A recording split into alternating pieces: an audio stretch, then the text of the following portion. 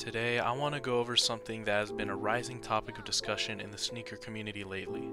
If you're on social media and follow sneaker news related accounts and pages, then you may have seen a lot of the exciting rumored shoes to be releasing next year in 2025. For what feels like almost a year now, we have been teased with photos of a lot of major potential sneaker releases from Jordan Brand for 2025. Black metallic 5s, shattered backboard 1s, white cement 4s, taxi 12s, flu game 12s, grape 5s, Ferrari 14, bread 11 lows, black cat 4s, reimagined UNC 1s. I mean, should I go on? After some initial incitement, I'm sure a lot of us were asking why. Why is Jordan Brand loading up 2025? Why are they giving us so many classics that we've been asking for all at once? Are they finally just, giving us what we wanted instead of, diluted random colorways? Or is there something else to this? The state of the sneaker market feels like it has been dying for the last couple of years. With Jordan Brand specifically, there have been so many colorways of the popular models to release where supply is starting to surpass the demand. This isn't all entirely a bad thing though, because now it's a lot easier for folks to get a hold of the sneakers they want. If they want a pair of 4s or a pair of 3s or a pair of 1s, they can go into Foot Locker or some other sneaker shop and they can probably find a pair that they want for retail. Of course, there are still those pairs that will sell out instantly upon release, but the hype for models and colorways for the Jordan 1s and the Jordan 4s just isn't what it once was. Couple this with the rising retail prices and you can definitely see the demand for Jordans slowly disappearing. I know a lot of people will wait for weeks after pairs release to see if they can find them at the outlets or other stores for a discount.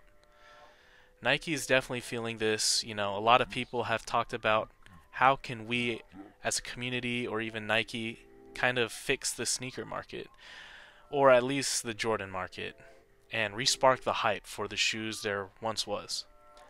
Some folks have suggested more collabs, but in my opinion, that only, gets you so far until it also starts to feel played out. Other folks have suggested Nike cut back on the releases as a whole to slowly recreate that demand. This has led people back to that long list of potential 2025 releases. Is Jordan Brand loading up 2025 in a sense to close the vault entirely? It does make a little sense. Nike and Jordan Brand may be thinking about closing the vault for, a long time for Jordans as a way to recreate that hype over time. In a way, 2025 could be like Jordan Brand's last dance, giving the community exactly what they want before locking away everything for years as a way to keep everyone satisfied for a while.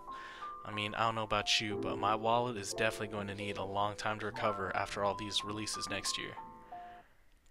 Of course, this is all just, a topic of discussion. I'm not saying, this is what's going to happen or this is, Nike's plan or anything. Overall, it's probably highly unlikely that this is the case, but it's definitely an interesting thought.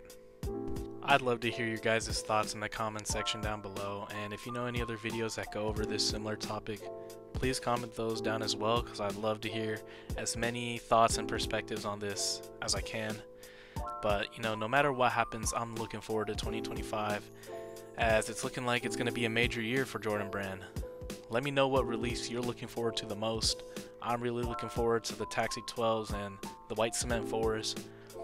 There's also rumored to be those SB 4s in different colorways coming out. That's going to be exciting. But that's about all my thoughts for this video. Thanks for watching, and I hope to see you guys again soon. Peace.